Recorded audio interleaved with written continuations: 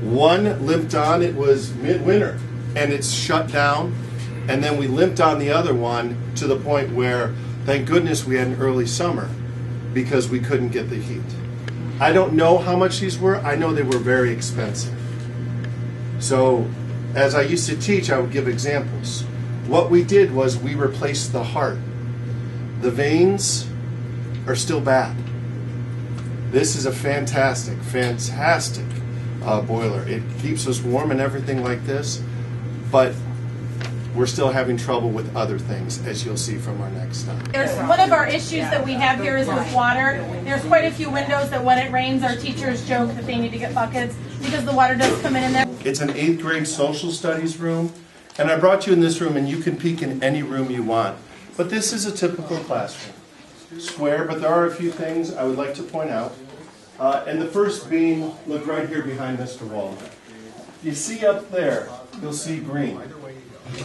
And that green is a chalkboard. After the chalkboard, because of technology, we went to the whiteboard. Now the whiteboard, I don't know if they use it much anymore because we have a smart board. And there is a room down the way that we moved from smart boards to interactive TVs.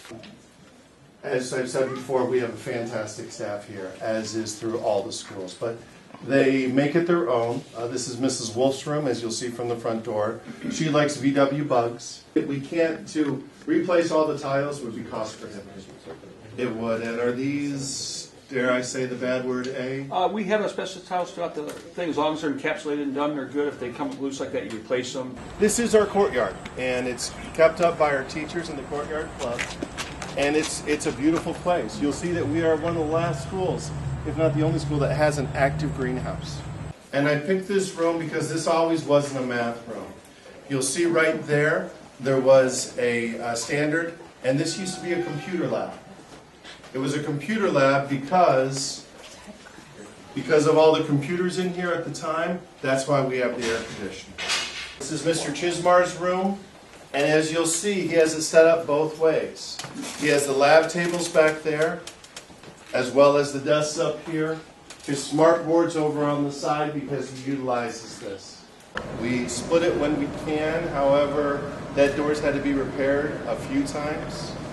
I need you to look up over on the stage, right up with my friend there. Stage right now. No, he's fine up there. If you look behind those curtains, you'll see wrestling mats. And during wrestling season, that's where they practice.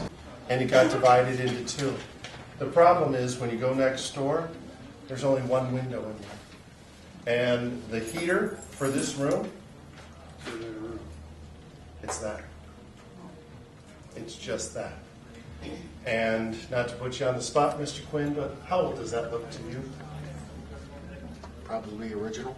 I would think so. Over 50 years old.